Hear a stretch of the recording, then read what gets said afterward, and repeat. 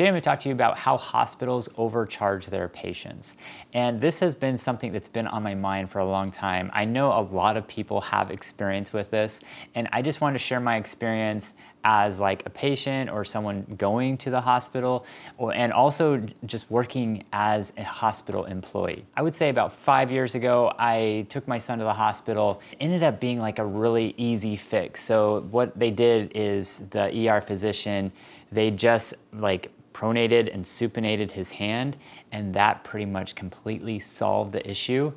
He didn't have any pain afterwards, but the problem is he still wanted to do the x-rays, and we were kind of like, why are we still doing the x-rays? And it was an awful experience. My son was probably like 2 years old at the time. He did not want to stay still. They didn't even get good x-rays. It was kind of like a miserable experience, and then also radiation exposure to him.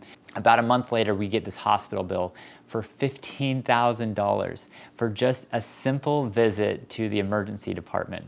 And so we were like completely shocked. At the time, we didn't have insurance, but we had like this Christian health sharing ministry that we were part of, so they would pay whatever healthcare needs that we had. But we were like so shocked this $15,000 was on us, and it took me months and months and months to negotiate the rate and finally get it down. I want to say I finally got it down to like $2,000 or $3,000 from $15,000. And what I had to actually say, I had to say that they were overcharging us and they were billing us for things that were not necessary. And that included the x-rays that really didn't need to be done, especially after the problem, like the physician fixed the arm and then he did x-rays after. So I had to really like spend a ton of time. They had to have this big council meeting, they said, with the hospital. And so that's kind of why I wanted to share this for just anyone who doesn't have insurance or anyone who just feels like they're being overcharged by their hospital. So the first thing I want to talk about is just overbilling in general. So I would say that almost all hospitals are going to overbill and overcharge you. And the reason for that is because there are so many missed costs. Like there are missed costs when there's like a homeless person that comes in the hospital is not going to really get any money for that except for writing like tax write-offs, okay? So anyone that is homeless or an immigrant or like an inmate, they're not really making a ton of money off that cell. There are contracts with like prisons and things like that, but the hospitals aren't. They're trying to gather as much money as they possibly can. You have to think about it as like not a company that's trying to do good. You have to think about it as a business. They're trying to make money and as much money as possible. And so if you're going in there without insurance or you don't really know like what you're doing, what the cost might be, you really can easily get overcharged for a lot of things that are not necessary. And that could be like medication, that could be extra IVs, that could be x-rays that aren't really necessary. And I would say most healthcare professionals are actually encouraged to overbill. If I work in the therapy department, if you are a speech therapist, a physical therapist, an occupational therapist, a lot of times your manager or your director is encouraging you to bill more because they have to meet. It's kind of like you have to meet a quota. They expect you to get a certain amount of units per day. And if they don't meet those units, a lot of times like someone's gonna talk to you or someone's gonna encourage you to do better. And I feel like it's not like this in every setting, but the majority of settings that I've worked in, especially if you work at like a skilled nursing facility, they're really going to push units, and you have to make sure that you hit those units all the time. And I feel like a lot of employees will actually overbill, or they will say that they spent more time than they actually did with a patient just so they can meet that quota for the day. And the problem with that is you're just overbilling these patients. And maybe the employee thinks like, oh, it doesn't really matter. This person has insurance. Insurance is going to cover that. But a lot of times insurance only covers a certain part, and the patient is responsible to pay 20% of that coinsurance, or maybe they don't have insurance at all and they have to pay that full medical bill. So that's where it really becomes an issue. And I've seen doctors before where they could bill like a lower level of like an evaluation, but they end up billing like a higher complex evaluation when they only spent like a few minutes with me. And so doctors, they're encouraged as well to overbill and to add on all these extra bills when a lot of times those aren't needed. When I had that visit with my son, the bill was $15,000, there was all these extra bills tacked on that weren't needed. His diagnosis was, they didn't have a diagnosis for a nursemaid elbow, so they actually billed it at something that was a much more expensive and higher billing code, and it wasn't even the diagnosis that my son had. So a lot of times just the diagnostic code for what the hospital or whatever place is billing you for, a lot of times that diagnostic code is way more expensive, and it's not even the correct diagnostic code for what you were there for. Now, if you go to a hospital, a lot of times they'll say that their costs are up front and they have all of the costs listed on their website, but most of the codes on the website are impossible for anyone to understand. So if I know I'm gonna have like my wife's gonna have a baby, or if I know I'm gonna go for a procedure, I can go on the hospital's website. Supposedly on their main website, they're supposed to have a list of every diagnostic code, but you go and you look at these codes and they're impossible to read, they're impossible to understand, and a lot of times there's hidden costs in there that you're not gonna see. So that's something that you just need to know before you go to a hospital. We had a baby 7 years ago, and we went to the hospital and they said, since you don't have insurance, here is the non-insurance rate, which was really cheap. It was only like $2,000 or $2,500 to have a baby. And so we were like, oh, this is great. This is gonna be super cheap. And before we had the baby, we actually went in because we thought we were having a baby, but it ended up being a false alarm.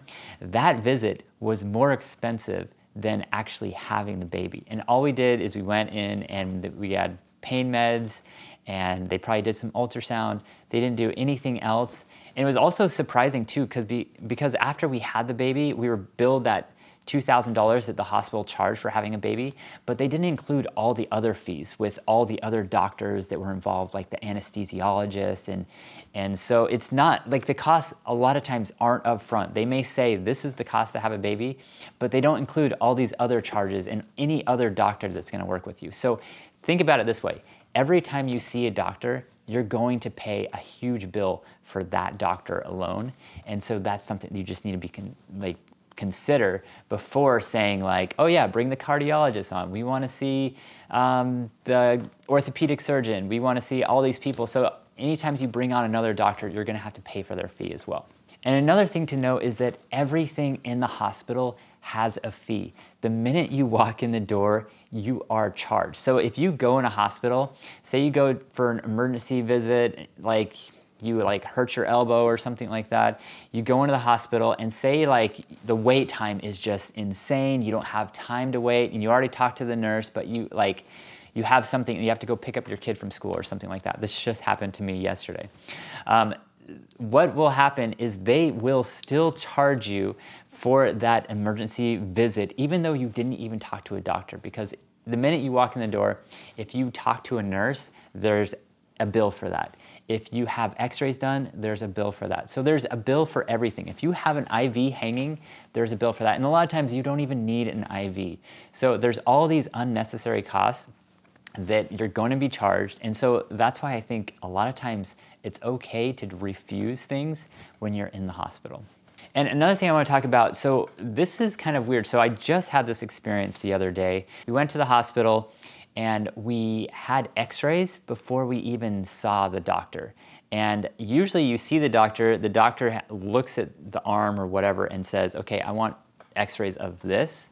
But this time they just sent us to the x-ray tech and they said, where are you having pain? And they did x-rays. And I thought this was really weird that they would do it like this, because you're not even having a doctor tell them where to have the x-ray done. And so what ended up happening is we went to the ER, and then a few days later we had to go to the ER again because we had to x-ray another part of the arm that wasn't x-rayed.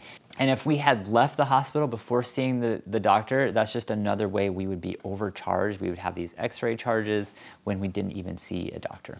Okay, another way that hospitals overcharge you is there's kind of like this whole feeling in the hospital, it's very discouraged to leave against medical advice. And in most cases, you probably don't need to leave against medical advice, but there are some instances where I would leave AMA. The more you understand your condition and the more you understand why this person wants you to go to that facility or get this procedure done, that's really going to help you understand if you should follow their advice or if you should leave against medical advice. Okay, another way that hospitals overcharge you is just placement issues. If there is not an accepting facility, or sometimes it takes a case manager like 2, 3, 4 days just to find a rehab facility that will accept you. If you do the work for them, if you call the facility, if you get everything set up, if you contact the case manager, sometimes that can get things moving faster. If you have an advocate, a family member or a friend that's helping you, that's going to push things faster. Because if you're just a patient and you're laying in the bed, you're a lot more vulnerable in a hospital and people will take advantage of you and they will go at a slower pace. If you have someone that's advocating, people will go much faster because they want to get you out of there because they don't want to deal with that person that's kind of constantly nudging them and prodding them and trying to get things moving. They don't want to be around that frustrating and irritating environment. It's kind of uncomfortable for them. So if you have a patient advocate, like that's something that can really help get things moving. Now, another way that hospitals overbill you is just through insurance. So if you have insurance, just the other day we had a hospital bill for $1,800 and we have insurance and that was negotiated to $380. If the hospital bill can be negotiated down to $380, that I think is proof that hospitals just overcharge people. And if you don't have insurance and you negotiate that bill to $380, I can tell you it's going to be near impossible to get it that low. You might be able to get it down to $1,000, you might be able to get it down to $800 or $500, but most people won't even try. And it's just another way that you're going to be overbilled and overcharged unless you're really good at negotiating. And this is also really frustrating because if you're homeless, you don't have a hospital bill. If you are a prisoner or you are in jail or you are an illegal alien, there's no hospital bill. You don't have to pay for anything. But the people that are poor, the people that don't have health insurance or health coverage, those are the ones that are penalized. Those are the ones that are paying a lot more money. Those are the ones that are going to be overbilled. If you are middle class, it really all comes down to a hospital is a business and they're going to charge as much money as they can possibly get out of you. And so if you are a good negotiator, that can help. But if you have insurance, you really can't, there's not a whole lot you can do because the insurance is going to negotiate with them and you can't really get in the way there.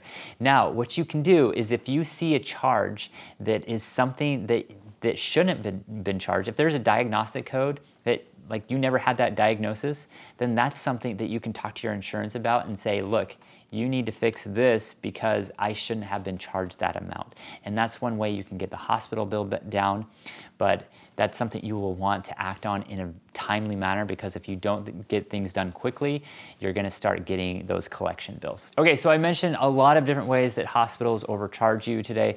How can you fix it? How can you minimize those costs? I've already kind of talked about that. It's about learning how to negotiate. Think of what you want to pay for that hospital bill, and you want to keep talking to them until you can get that bill down.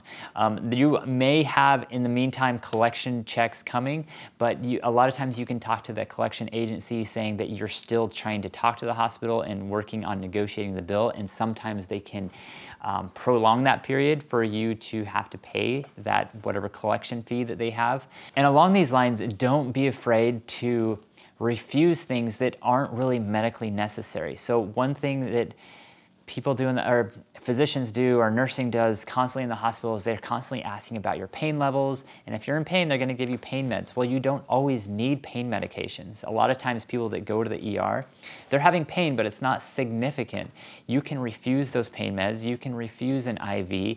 You can refuse a lot of things that you don't think that you really need. I'm not giving medical advice, but I would say in some circumstances, you just have to decide on your own, do I really need this service? So it's my goal as a healthcare practitioner to not overcharge, to not overbill. I think that we need to bill people honestly and be fair and do the best we can. So we're empowering the patient and we're helping patients, especially those that can't afford healthcare. Anyway, I hope this was helpful. Leave your thoughts in the comments below. Please like, subscribe. I will see you in the next one. Have a great day. Thanks.